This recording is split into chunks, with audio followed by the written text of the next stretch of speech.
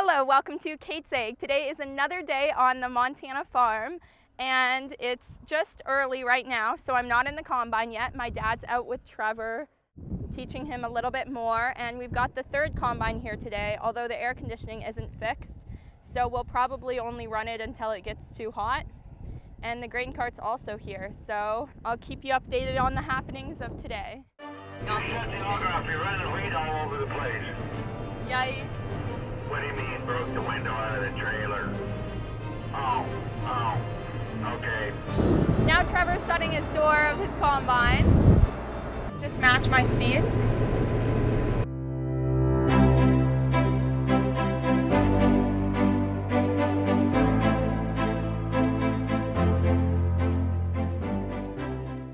are you up to right now, Dad? We're about to go combining all three combines now. Cornell team showed up so we could get harvest. Yes, the Cornell Bee Club, basically. Yeah. So now I'm in the combine. I've just started it up, and my dad's going to get in his combine right here, and then Trevor's going to run his, which is the furthest one. We've got our grain cart driver over here. Okay, you can hear me, Kate? Yes, I have a copy. Okay, we'll put on out there, Kate, but we're gonna just let these run a minute or two to warm up before we start loading them.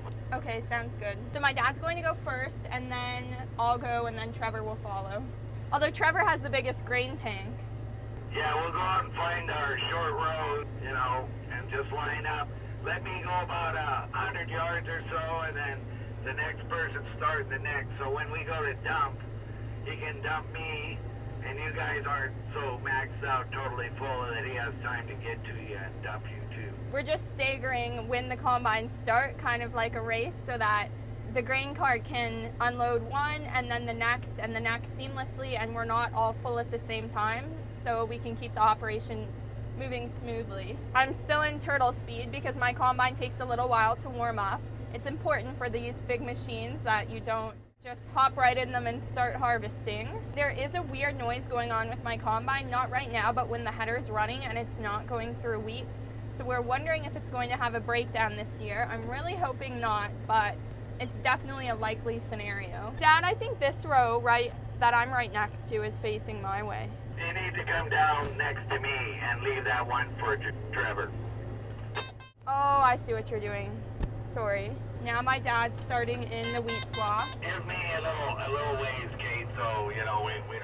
The cart guy can get done with me and drive straight over to you. You know what I mean? Okay, sounds good. So once my dad gets far enough, I'll turn my machine on, which I'm doing right now. I'm full of fuel and everything seems to be working properly right now. I hear a bunch of almost wheat kernels, it sounds like, in my header here going so I'm wondering if this is the same issue I had last year. It's always hard to tell if these noises are what you're supposed to hear in the combines or not, because the combines generally make quite a lot of noise, so I always second guess myself a million times before deciding if anything's wrong. Now Trevor started combining as well.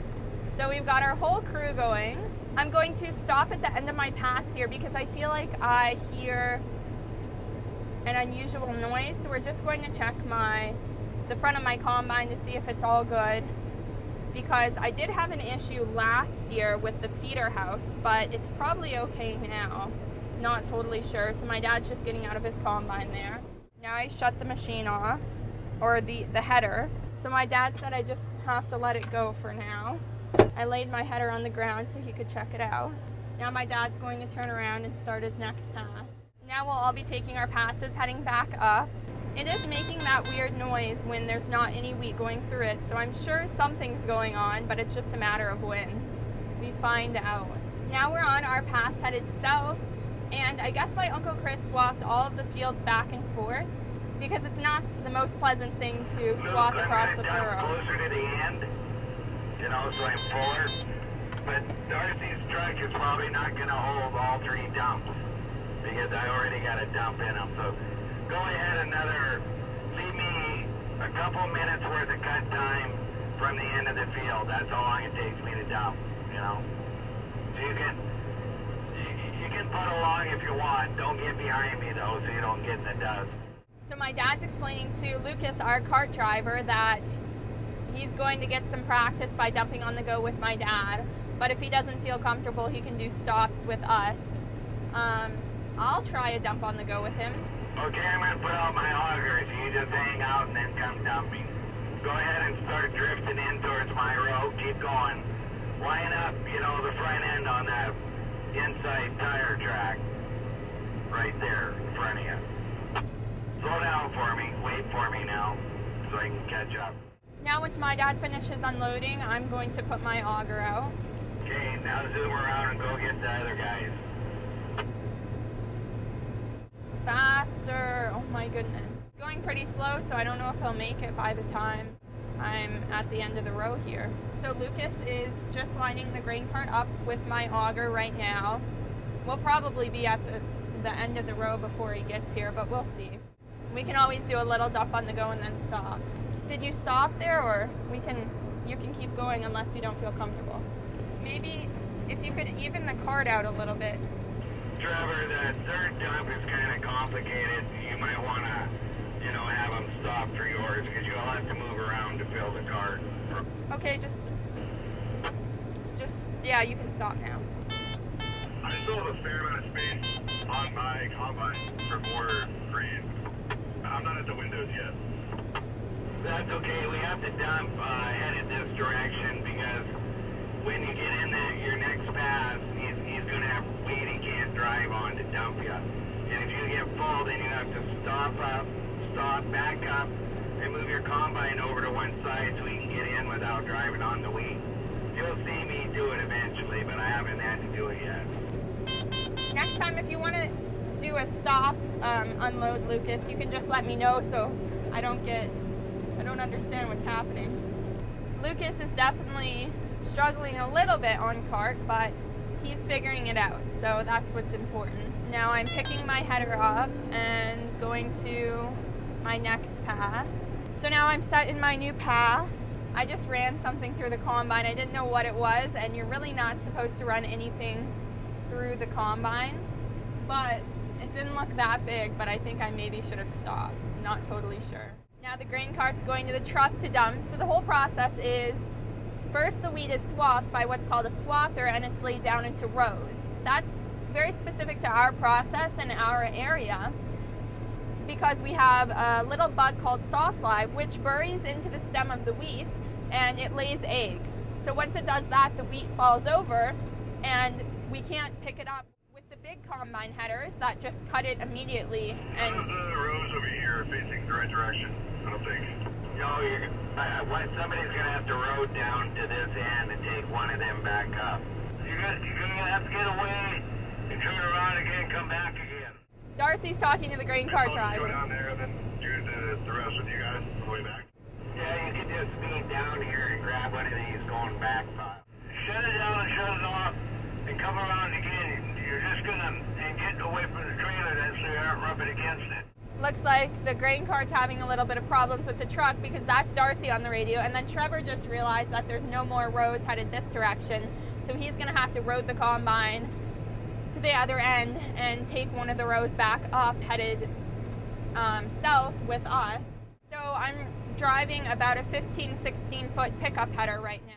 So that would be the next process after swathing, is to pick it up in the combines, and then the combines empty their grain tank into the grain cart that you've seen multiple times in the field, and then the grain cart will empty itself into the truck, and then from the truck it gets emptied into the grain bin or delivered to an elevator. Trevor's driving by me right now to take one of these rows back up, and my dad's already on his pass headed up as well. So that means we're just about finished with this field. Oh, Lucas thinks he broke something on the grain cart. I'm just gonna let some air out of my seat right now. That might not be shut the auger off. You're running wheat all over the place. Yikes. Hopefully all is all right with the grain cart. Sometimes these bolts can break on it, and that's a pretty typical thing, but anything else make us not have a grain cart. Mark, this trailer's out. He broke the window out of the trailer in the back. Ooh, that's not good. Broke the window out of the trailer in the back. Oh no. I'll be up there in a minute. the trailer. Oh, okay. Yeah. Is it running out? Oh no. Yeah, it is. I'm gonna try and tape it. Darcy's got to tape the truck because it's running out. The wheat grain is running out, and that's never a good thing because first of all, it's not good to have wheat kernels just laying around in the field. And then it's also not good economically for the farm either. So this is going to be the last pass in this field. Well, actually this half, then we'll start on the next half of the field because my uncle split them into 2 sections. So now I just made my turn and I'm starting on my last pass. Another method of harvesting wheat is to straight cut it, and that means when the wheat's kind of already standing in the field as it grows, you just take your combine and it has little teeth that cut it off, lay it onto a belt that moves it into the center of the combine where it's thrashed so that the chaff comes off, and then the wheat kernel is augured into the grain cart, which is what we're harvesting. That method is a lot more efficient because you don't have to have swathers going through and pay an extra employee, as well as fuel costs and the cost of running another piece of equipment that breaks down and requires maintenance. But then you may lose, 50, 60, 70% of your crop to sawfly if you do decide to wait that long. So it really just depends. We typically swath all of our winter wheat, which is what we're harvesting right now, hard red winter. And we usually will straight cut durum, which is basically quite similar to wheat, but it's used for pasta in the end.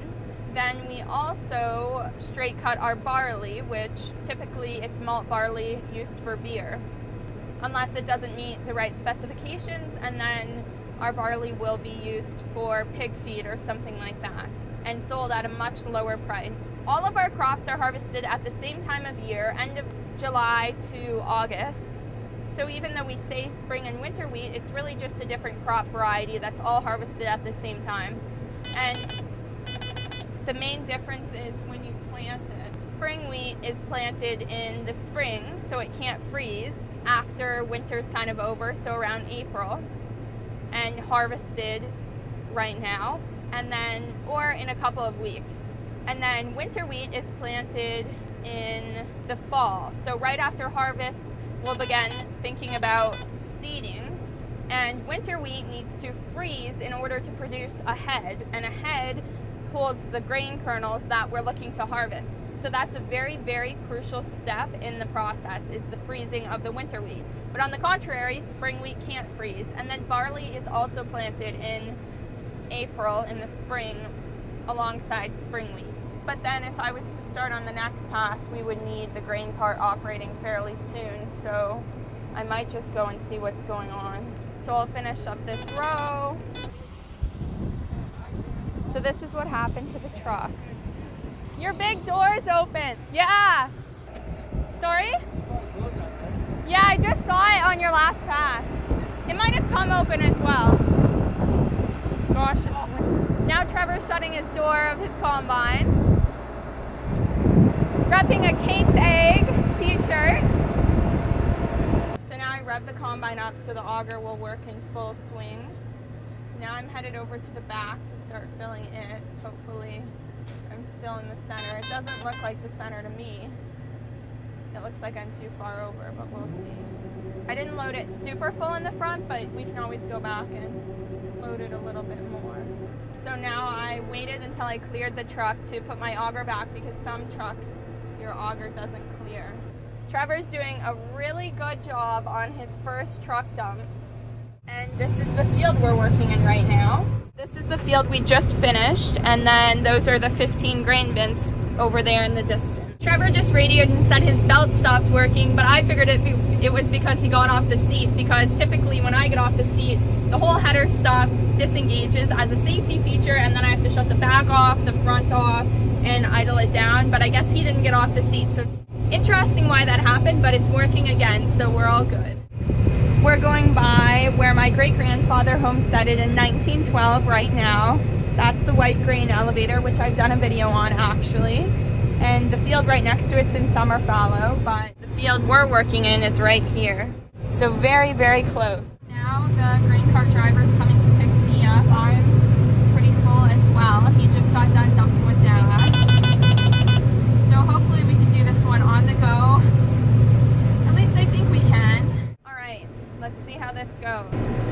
I'm only going 2.4, so it should be a good speed for him to be able to line up and us do an unload. Gotta get my radio just in case. A little bit faster.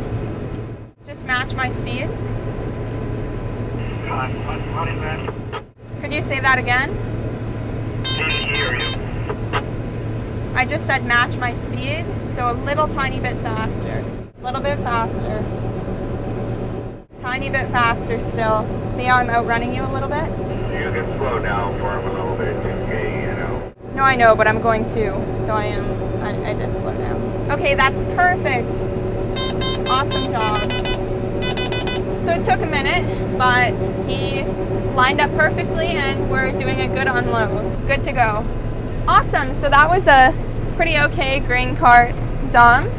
A little bit off at first, but we ended up figuring it out and that wasn't too bad at all. I think he wanted to stop. Go unload that third combine right now. But that was my Uncle Chris letting him know to unload the other combine. But it ended up working out. I really wanted to do an unload on the go. I didn't want to have to stop again, so I just kind of wanted to work through it with him rather than just stop and say, you know, we're all good. But then Trevor, he has the hardest dump of all of them in the grain cart because 3 combine unloads will fill up the cart. So basically, the other 2 don't really have to pay attention as to where the grain's falling out because they're not going to fill it up. Whereas Trevor will probably fill up the front and either have to slow down a bit and kind of work the combine with the cart or move his auger back a little bit so that the grain puts it in a different spot in the cart and it doesn't overflow in one area and not the other. Well, thank you so much for watching. Make sure to like and